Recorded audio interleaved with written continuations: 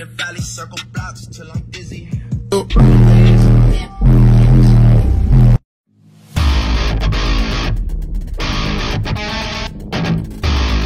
What's up, YouTube? Time to talk about bass knobs and why I think you really don't need them as much as you would let the industry think you have to have them.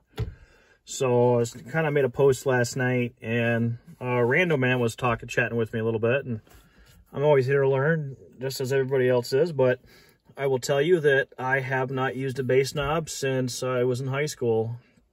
And all of my big stereos in the past, I've always just tuned everything with the head unit back. And I used to do a lot of that by ear, which still wasn't too bad. But now I've got the DD1, which I kind of got suckered in and bought one. They're a great oscilloscope, digital. It's pretty much shove a 9-volt battery in it and you're good to go. So I always start the head unit, and you can go back through the RCAs to the 4-channel amp or the bass amp. Doesn't really matter. One might be a little different than the other with distortion. So I don't have any subs in here yet. Got the dog blocker in the back. But anyways, so I usually start with the 4-channel. Start with that. So 1000 hertz test tone. It's a good, relevant idea to try to stay away from as much distortion as possible, because it's like, kind of like a happy medium for your mids and highs. So you start with like YouTube, full quality as much as you can, and put 1000 hertz test tone. You don't have to have any speakers hooked up at all. You can start with, and in fact, the DD1 doesn't need 1000 hertz or 40 hertz. It'll give you distortion at 20 hertz, 30 hertz, 500 hertz. The red light still comes on. So the other light comes on if it detects 1000 or whatever, or 40 hertz, I think, for that one, for the blue SM DD1 that I have. Start with this. This distorts usually around 59 to 60. So when I come back here and I go to the RCAs, I can either plug into the RCAs or I can turn the gain all the way down on the amp. Now we're just gonna, I know there's two here, but we're just gonna use one as an example. So I have my speaker outputs here. I go put the probes in the negative and the positive, and I have the gains all the way down. Just the gain. I'm not worried about setting low pass, or not low, yeah. I'm not worried about setting low pass or bass boost or subsonic. So I start cranking the volume up on the radio while the meter is in one of the amps, whether it's a bass amp or a 4-channel. And as soon as I get that red light, I back the radio off one notch. And sometimes this thing doesn't distort even at 62. I guess it all depends on how good a quality video I have. So with that set in mind, once I figure out where the radio distorts, where it's getting distortion back here, I back the radio off one notch, and then I increase the gain. Whether it's on a bass amp, mids and high, whatever you want, because I have the 2 amps underneath here. I can hardly see them.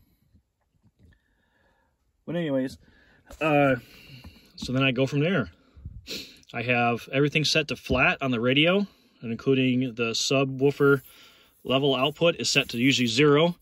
And if my subs get too smelly, I can always just click a couple notches back as day-to-day use on the sub level on the head unit. And it's usually set in stone that way, so I shouldn't have any distortion going back to damage anything.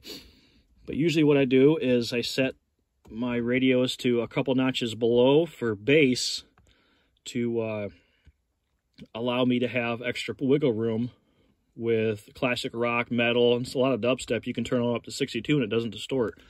But a lot of your decap and everything else, volume 55 to 58 on this Pioneer head unit, I start seeing quite a bit of distortion. So I go much higher than that, it starts getting muddy anyway. So there's no need to crank it up any farther than that.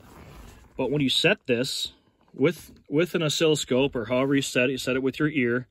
Once this is set, there's no bass knob in here. This volume increases exactly at the same time as your 4-channel amps, my 2-channel amp, and as I have in there as well. So everything goes up at the same time. And having all these extra speakers in here, I've been running for a while, including the recoils. It's not like my mids and highs aren't quiet.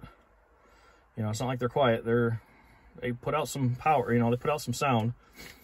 So as these go up, the bass goes up. And the bass is not booming or overbearing at volume 30. But when you start cranking it past 50, it really starts accelerating. And by the time you're at like 60, 62 with a dubstep song, it's flexing the wipers on this thing. So, and that's just with the 218s I had in here last. So yeah, there's no reason to honestly have a bass knob. I mean, you start cranking up your volume. Oh, I want to listen to a song. I have the bass knob down low. Okay, I have a little bit of bass. Well, it kind of sounds funny. I mean, it probably would work okay if you had like stock door speakers, but my mids and highs are so much louder than, you know, the average Joe's. I'm not, you know, I'm not some crazy competition guy. I don't have, you know, 20 mid basses and 8 tweeters in each door. But when you start cranking up the volume on this, why do you want to have a second knob down here just to fuck with all the time? I mean, in my opinion too, having an extra bass knob is just another way to gain distortion. You have another input going to their amp, going through a cable, sending a signal all the way to the bass knob through a rheostat, in a sense, going all the way back to your amp. In my opinion, that's going to lead to extra distortion. There's no need to even have that. If you want to have a bass knob, you have it. A lot of my customers that I've installed stereos for, they have asked me, like, what do I need a bass knob? I was like, well, we'll tune it. If you want one, you want it. And usually I set it to where it's extremely level with all the speakers, so where everything goes up exactly at the same rate. So even if you have a really loud system like I've had in here in the past with 218s, 318s, whatever, the mids and highs always keep up. Actually, most of the time, the mids and highs almost surpass my bass. So, yeah, it's kind of my thoughts on that. You know, I'm sure they didn't have bass knobs back in the 90s, and I've talked to so many people when I used to have Facebook and other forums. Like, you got to have a bass knob. How do you run an amp without a bass knob? I guess it just doesn't work. I guess if you unplug it, when you unplug a bass knob, it goes into full gain. You know, imagine plugging in the bass knob and having it all the way down. When you unplug it while you're playing music, it should go bass is pretty much full volume. But here's the difference. The bass knob is just allowing, when you crank it down, it's taking away voltage to your amplifier. So it doesn't have as much input to tell the subs to work harder. So that's the same thing. As you crank up your volume, all the voltages in the RCAs for left and right front, left and right rear, and your sub outputs all go up at the same time, all in unison together. So yeah, you tune it, you know, like I said, you give yourself a little bit of headroom for like dubstep, metal, and classic. That way, if the song's a little quiet or whatever, or if you want it to be a little bit louder and have a little bit extra bump, you can crank it up a little bit. And yeah, there's a lot of extra tuning I have to do. I usually cut all my mids out at like 80 or 100 hertz. And then the subs take care of the rest, all at the same time.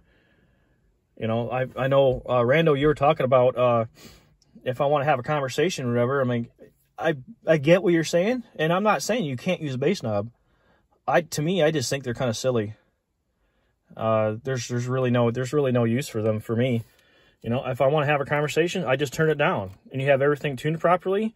It's not overbearing on the mids and highs, and it's not overbearing on the bass, because everything is at the same exact level. So me and the old ladies, you know, we just went on a road trip earlier today, and we were listening to this at volume 10. I could still hear the music, and she was talking on the phone with her grandma. And I could still hear everything just fine. It's not overbearing. Granted, there's no bass in here, but even if I did have the subs in here, I would not be overbearing a phone conversation or anything. But if I want to start cranking this thing all the way up, it's gonna flex the shit out of this Yukon. So anyways, later guys. Comment below if you want to have some discussions. Teach me something new, you know. But from my experience, I've been doing stereos since probably about 2006, and yeah, it's been a while. So later guys. All right, one last thing I forgot. After you have your DD1 or your oscilloscope or whatever, after you have it hooked up and you have backed off your radio 1 notch to have the meter's red light go away, so you have no distortion coming from there, then you can take your gain and start creeping your gain up until the meter turns red again. Boom, your amplifier set for up to distortion level at full volume from your radio, and the max gain you can go. So anyways, later guys, maybe I'll have to do a tutorial of how to tune stuff. I know that's always seemed like a popular subject too. So later guys.